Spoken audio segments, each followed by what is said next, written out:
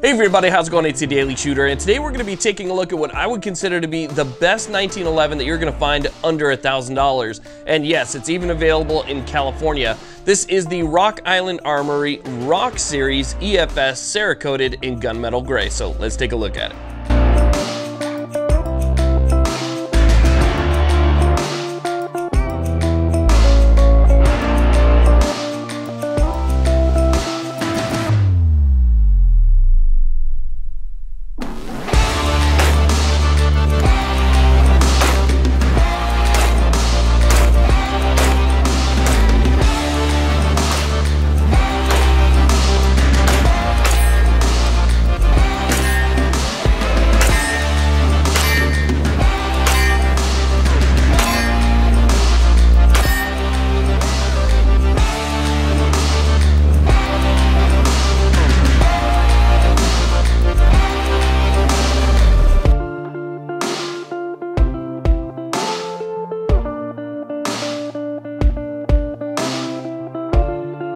Okay, so here's a closer look at our Rock Island Armory 1911. Now, before we talk about some of the tech specs, details, and features, I just want to do a quick comparison between another pistol that's kind of in the same category, and it's definitely below that $1,000 price point, but gives you so much less than this pistol does.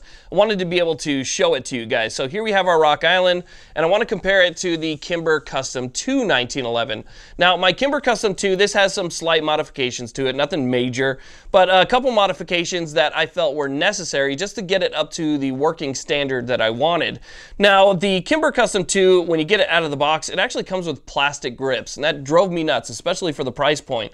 There's so many different great grip options out there that you can get for a pretty good value these days. I don't understand why they shipped these with plastic grips. I had to change out the grips. With the Rock Island Armory, it comes standard, or at least this model, comes standard with G10 grips that have a really nice semi-aggressive texture on them. They're also flat, so if you ever want to add a magwell, it's going to match up really nice with the magwell, but they're very nice grips. These ones I had to buy new grips for because I just didn't like the plastic grips that it came with that didn't have a very nice texture on them. Another thing that kind of drove me nuts about the Kimber Custom 2, again, keep in mind this is hundreds of dollars more, is that this pistol came with a plastic mainspring housing. I just don't understand. I mean, I guess Kimber's is trying to get away with, you know, making more money off just their name than an actual quality product. But this came with a plastic mainspring housing, and the mainspring housing didn't have almost any texture on it at all. So I had to switch it out for a metal mainspring housing, and that's why it came with this magwell adapter right here. But I had to switch that out and spend even more money to get that metal mainspring housing, where the Rock Island Armory comes with a metal mainspring housing. I don't have to worry about switching this thing out, and it does have some mild texture on it, definitely better than what came on my Kimber. Another thing that you might notice here is that the Rock Island Armory also has ambidextrous controls. So if you're a lefty, that's going to be a pretty big deal to you. They both have skeletonized triggers, they both have skeletonized hammers, both have front and rear serrations and so forth, but a lot of the extra features like ambidextrous, G10 grips, metal mainspring housing and so forth just kind of blew this thing out of the water. I would choose the Rock Island Armory all day over this Kimber right here. As a matter of fact, the Rock Island Armory is even more reliable than my Kimber, and I have two Kimber Custom 2s as a matter of fact, and this Rock Island Armory is more reliable than both of those. Another thing I want to point out here is that when you talk about the controls on the Rock Island Armory, this actually has extended controls. So you have an extended safety that reaches a little bit more forward, which is nice. You can kind of rest your thumb on that when you're shooting. And then we have our slide stop, slide release that is extended more further back, which is nice because, you know, these have pretty wide grips, and, you know, being able to take down the slide or at least drop the slide, so forth, with your thumb without having to change your grip is a pretty nice feature. You can see that on our Kimber Custom 2 here, it has a standard release on it that doesn't come any further back, and as a matter of fact is a little bit more hard to actuate. Now, when you get your Rock Island Armory 1911, it's going to come in a nice hard plastic case. It's actually a pretty decent case, as a matter of fact. You can use this for standard range use if you want to. Most of these cases just find their way onto a shelf somehow for me, and I use some type of other bag. But if you're somebody who doesn't want to spend the extra money, you could use this hard case for both storage and taking with you to the range. We'll open this thing up so I can show you guys what comes in the box here. We have our 1911, which is going to be wrapped in plastic, and it's going to have some type of protective oil on it. Take this thing out of the box. It does come with one 8-round magazine, but the nice thing about 1911s is the magazines, they are affordable. You can find them just about anywhere, and this is actually a very nice and reliable magazine. So we got a nice 8-round magazine right there. You have your fired spent cases right here. There's 2 spent cases that they use to test this thing, and it's got your information on it. And then you're going to have your lock that's going to be inside. This is all going to be located behind the foam padding.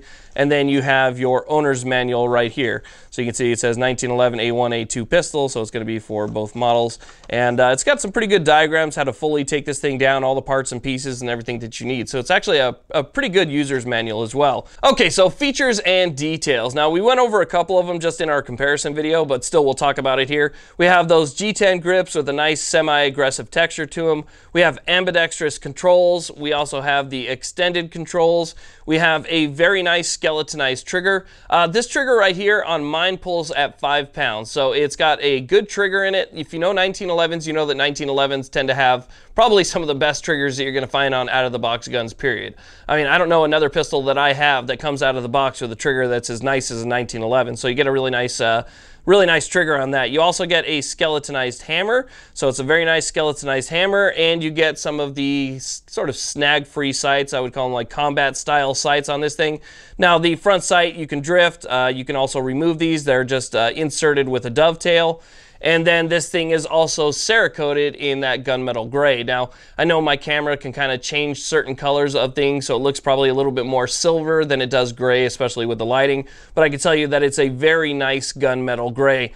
This has a 5-inch barrel. We have rear serrations. We have forward cocking serrations. A very, very nice beaver tail. This beaver tail right here is kind of offset in the color. That's another thing that I like too, because I mean, you know, looks do matter in a gun. I mean, that's why a lot of people don't buy high points, right? I mean, they're just these brick looking ugly things, so nobody buys them. This thing right here is a beautiful 1911. You can see that the rear mainspring housing is going to be black, so that offsets the gunmetal gray. We have the beaver tail, which is also going to be in black. This is a phosphate treatment that they use.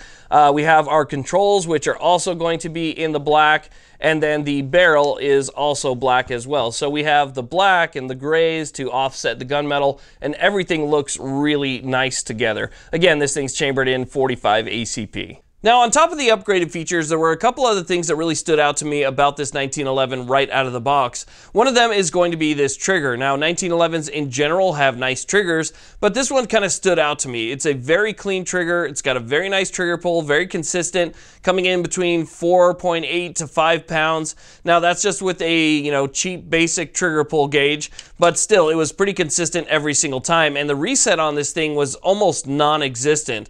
Now, we'll go ahead and verify that this thing is unloaded, so we'll take a look here. There's no mag in the mag well. We'll go ahead and check the chamber. Nothing in there. Again, nothing in the mag well, nothing in the chamber, so this thing's safe to handle. But I want to show you guys real quick the trigger pull here. Now, this is a 2-stage trigger, so you can see that we have just a little bit of take-up as we apply pressure to the trigger. I'm going to say that it's anywhere between a 1/4 to a 1/2 pound of pressure that you need to apply, so virtually nothing. You go ahead and push on it just a little bit right there, and you can see that we come up to this wall. Now, the wall is very nice, very clean, and there is no take-up left after that. You know, unlike a Glock trigger or another, you know, semi-automatic centerfire pistol trigger where, you know, you'll put some pressure on that wall and there's still a little bit more creep. This one right here is just like a single-stage trigger after that. It's just, that's it. It just breaks. So let me go ahead and show you that real quick here. Make sure I have enough pressure on this rear safety right here, but go ahead and give that a pull.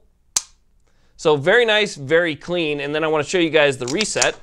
The reset, like I said before, is almost non-existent. It's like a 32nd of an inch of travel, maybe just a little bit more, but still almost no reset at all.